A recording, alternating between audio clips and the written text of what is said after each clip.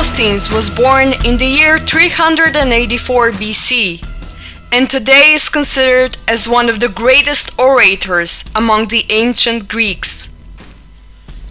Among other things, he is famous for his anti-Macedonianism, and this segment was very important in his activities. Actually, Demosthenes led the Athens resistance against Macedonia. Demosthenes was born near Athens, and he lost his father at a young age. As an adult, Demosthenes began to take interest in politics, in protecting the Greeks from the threat that was Macedonia, led by Philip II. Because of this, many of his great speeches were aimed against the Macedonians and the dangers of them. His first major and known speech against Philip II was made in the year 351 BC.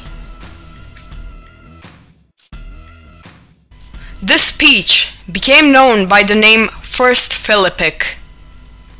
Later, Philip attacked the city Olynthus, which was inhabited by the Greeks and was allied with Athens.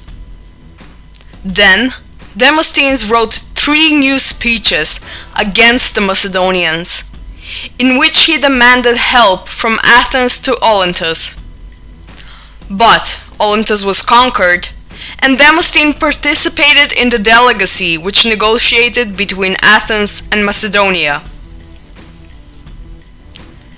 It was then that the second and third Philippic were created, which, again, had anti-Macedonian content. The fourth Philippic was created later. In the final battle in Chaeronea between the Macedonians and the Greeks in 388 BC, Philip II took over most of the Greek territories. But Demosthenes kept making his anti-Macedonian speeches, demanding freedom for the Greeks. After Alexander the Great died in 323 BC, Demosthenes called the Greeks again to fight for freedom. But Alexander's heir, Antipater, broke all resistances and asked for Athens to bring out their patriot leaders, including Demosthenes.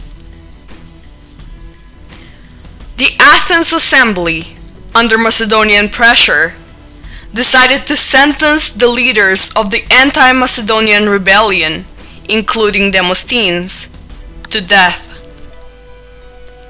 Demosthenes managed to escape on some island, where he committed suicide. A later ancient Greek historian, Plutarch, also noted Demosthenes' anti-Macedonian activity. In his work, Comparison of the Demosthenes and Cicero, written in the year 75 BC, Plutarch writes, Demosthenes made up a great part of the services he did for his country, for he went through the cities of Greece and everywhere, as we have said, joined in the conflict on behalf of the Grecians, driving out the Macedonian ambassadors, and after his return he again devoted himself to the same public service and continued firm to his opposition to Antipater and the Macedonians. Referring to Demosthenes' own writings, he also distinguished the Macedonians from the Greeks in his attacks against Macedonia. Even in First Philippic, he described Philip as, quote, a man of Macedonia subduing Athenians and directing the affairs of Greece. Still, Demosthenes pointed out the strongest evidence for the non-Greek origin of the Macedonians and their rulers in Second Philippic, were related to the Macedonian king Philip II, he gave the following statement. And yet, in regard to Philip and his conduct, they feel not this, although he is not only no Greek, and no way akin to Greeks, but not even a barbarian of a place honourable to mention. In fact, a vile fellow of Macedon, from which a respectable slave could not be purchased formally. So, why did Demosthenes call Philip a barbarian? What did this word mean in the antics? Scientists are almost unanimous that the noun barbarian in the antics referred mainly to people who spoke a language incomprehensible to the Greeks, with a dose of underestimation to their culture.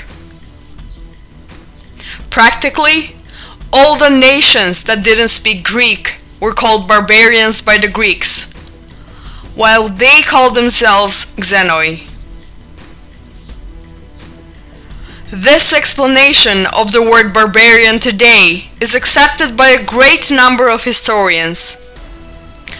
Just as an example, we will mention the writings of the author Emma Strafford, who in her book Ancient Greece, Life, Myth and Art writes that the Greek language was basic for the Greeks in order to distinct themselves from the barbarians on whose ba-ba-ba language they mocked. Finally, the ancient Greek authors themselves wrote what they mean by the term barbarian. A clear testimony to this gave the famous Athenian author Aristophanes. In his drama Birds, written in 414 BC, related to the barbarians, he wrote, I spent a lot of time with them and taught them how to speak, even though they were barbarians. We can clearly see here that the term barbarians for the people in ancient times meant people who do not speak Greek, people that aren't Greek, as was the Macedonian king Philip II and the ancient Macedonians.